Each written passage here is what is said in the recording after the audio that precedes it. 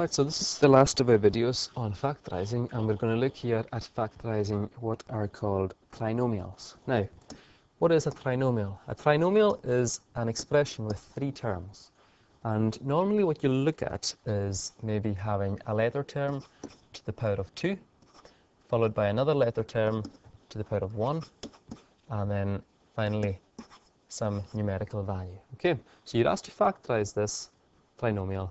So we're going to put it into brackets. Okay, now we're going to use a method called Wendy's way, and what we need to do is we need to take the coefficient of the first term, which is 1, and multiply it by the last term. Okay, so we're going to do 1 times 20, and once we've got our 20, we then need to think of factor pairs that give us 20. So we've got 1 and 20, we've got 2 and 10, we've got 4 and 5, and I think that's us. Now we've got to think about which pair we can use to give us the middle coefficient here. Okay, we're looking for something to give us 9. Now this may be got by using, say, a mixture of positives and negatives, or as in this case, we may take the 4 and the 5 as being both positive.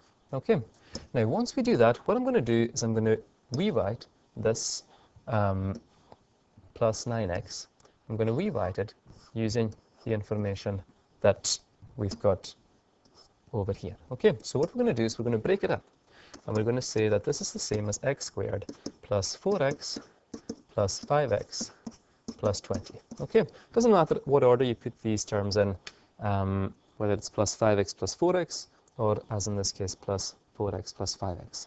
Then the next thing I would like to do is I'm going to factorize these first two terms, and then we'll factorize the last two terms. Okay, so highest common factor for the first two terms is just x, and that gives us x plus 4 in a bracket.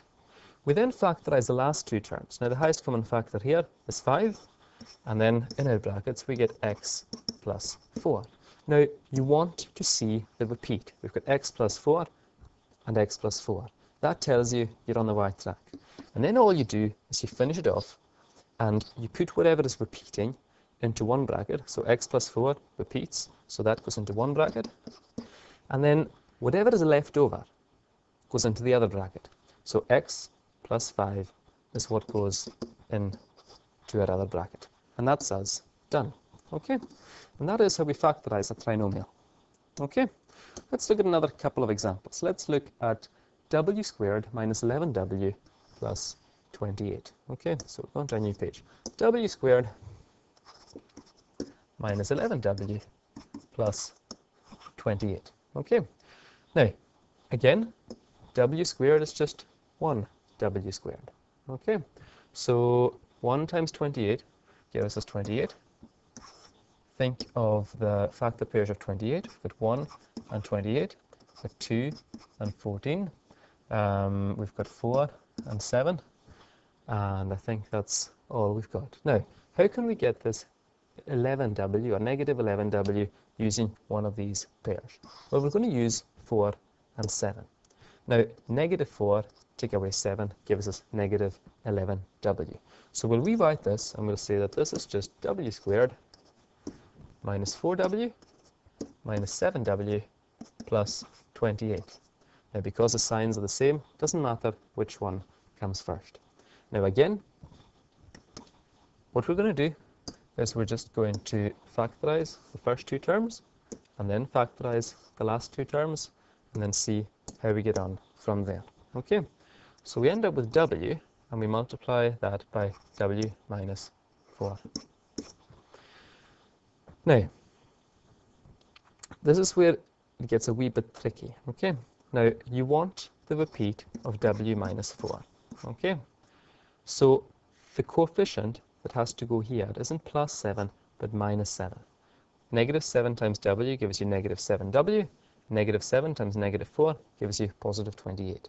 Okay, so these are the trickiest kind when you end up with two negatives. Then you just got to be careful about the coefficient that goes here. So now we're ready to just fill in our brackets and write down our answer. And we end up with what's repeating going in one bracket. So w minus 4 and the leftovers, w minus 7, goes into the other bracket. Now remember, you can always use FOIL quickly in your head and just work backwards just to check and see that you've done everything correctly. Okay? Let's have a look at another example. This time we'll look at, let's do 2t squared plus 4t plus 2. Okay? Now, 2 times 2 gives us 4. Okay? 2 times 2 is 4. Now, factor pairs of 4. 1 times 4 is 4. 2 times 2 is 2. Which of these pairs will give me 4t? That is 2 and 2. Okay? So I rewrite this and I say that's the same as 2t squared plus 2t plus 2t plus 2. And then, once I've done that, I'm ready to factorize the first 2 and factorize the last 2. So if we do that, we end up with a common factor, highest common factor of 2t. That leaves me with t plus 1. And then if I take out the highest common factor here, it will just be 2. And I end up with t plus 1. The repeat tells me I'm on the right track. I finish it off by opening up a double bracket. What goes into one bracket is the repeating expression, and the leftovers, 2t plus 2, is what goes into the second bracket. And that's me finished. Okay? Now, let's look at one more example of this type. Let's look at y squared minus 5y minus 36. Okay. Now, remember we think of y squared as just 1y squared. So we do 1 times 36 is 36. Now, factor pairs of 36. What are these? You have 1 times 36. You have 2 times 18. You have 3 times 12. You have 4 times 9. We have 6 times 6. And I think that says covered everything. Now, we want to make negative 5y. What are we going to use to make negative 5y? Well, out of the choice we have here, of the 5 pairs, the only one that suits us is the 4 and the 9. Now, to make negative 5y, we need negative 9y plus 4y. Now, whenever you're faced with different signs, when you're going to rewrite it, and you're going to break up the middle term, always write the negative term first, okay? That'll make life easier for you. So negative 9y, and then we have plus 4y. And then we've got our negative 36. So all we've done is we replaced this with this. Okay, that's all we're doing. Now that we've got 4 terms in our expression, we're going to factorize the first 2, and then we'll factorize the last 2, and we'll see how we get on. Okay, highest common factor here is going to be y, and we end up with y minus 9 in our bracket. The highest common factor here is going to be 4, and we end up with y minus 9 in our bracket. And then finishing off, open up a pair of brackets. Into one bracket, put your repeating expression, y minus 9, y minus 9, and then the leftovers, y plus 4, is what goes into our second bracket. Okay, and that's how you factorize trinomials. Okay.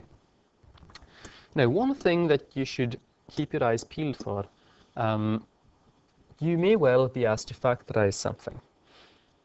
And the first port of call should always be to check to see if you can take out a common factor. Okay? If you were asked to factorize 3a squared minus 18a plus 24, and if you just launched in to find 3 times 24 and got 72 and had to find all the factor pairs of 72, the bigger the number, the more awkward it is, so it's always in your best interests to take out your common factor from the very beginning. Now, what is common to each of these terms? We can take out a highest common factor of 3. And that leaves us then with a squared minus 6a plus 8. Okay. Now, it's this that I can then factorize further, because this is a trinomial, and I can just anticipate a final answer of 3 and then a double bracket. Okay, so what we're going to do is we're just going to keep that to the side just now, and we'll come back to it, and we'll just do our working over here, and we'll see how we get on. Now, a, remember, is just 1a, so 1 times 8 is 8. Factor pairs of 8, we've got 1 and 8, we've got 2 and 4, and that's as. You want to make negative 6a, so the factor pair you're going to choose is going to be 2 and 4. 2 would be negative 2, 4, negative 4, because negative 2a minus 4a gives you negative 6a all together. Okay, so I'm going to rewrite this, and I'm going to say, well, that would just be a squared minus 2a minus 4a plus 8. Now you've got two negatives here, so just be careful. And we're going to then factorize the first two, factorize the last two. So to get the highest common factor of the first two would be a, and you end up with a minus 2 following. Now you're looking to anticipate a repeat of a minus 2. So your common factor is going to be not positive 4, but negative 4, because negative 4 times a is negative 4a, negative 4 times negative 2 is positive 8. And you then finish it off by putting into your final answer the repeating term going into one bracket, so a minus 2, and the leftovers, a minus 4, they go into the other bracket. And that's how you factorize trinomials. Okay? That's how you factorize trinomials. Can we maybe do a few questions ourselves, and then I'll put up the answers in a wee while, and you can check and see how you got on. Okay, so let's see if you can do these. So y squared plus 4y plus 4, then m squared plus 7m minus 8, and then finally 2x squared minus 6x minus 20. Okay, so see how you get on with these. Pause the video, and then check and see if your answers are correct.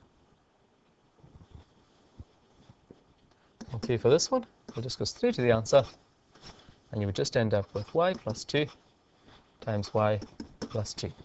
And you could, of course, write that as y plus 2 all squared. Okay? Now for this one, your final answer, would be m plus 8 in one bracket and m minus 1 in the other. It wouldn't matter if you had m minus 1, then m plus 8. The order of the brackets doesn't matter, because when you're multiplying, the order doesn't matter. So 2 3's are the same as 3 2's, and so on. Now, let's do this last one properly and just talk you through it.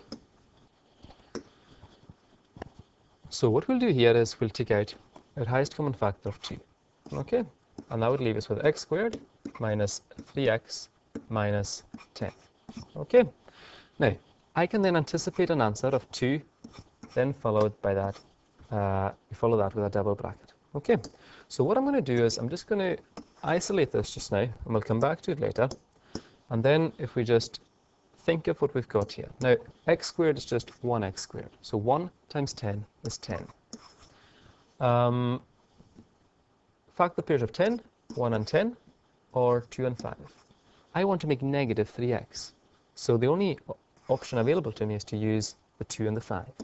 Now I want to make negative 3x, so that would be negative 5x plus 2x.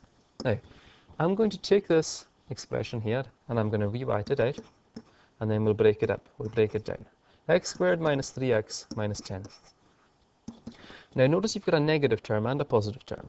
So it's a negative term that would come first. So it's minus 5x first, then followed by positive 2x, and then you're taking away the 10. Okay? Now we then factorize the first two terms, then factorize the last two terms, and we end up with x times x minus 5, and then here, highest common factor is 2, and again we have x minus 5 in our bracket. So now that we've reached that stage, we fill in our final answer, and we say in one bracket we have the repeating term, which is which is x minus 5, and then in the second bracket goes the leftovers, which is x plus 2. Okay? So that's how you factorize trinomials using Wendy's way.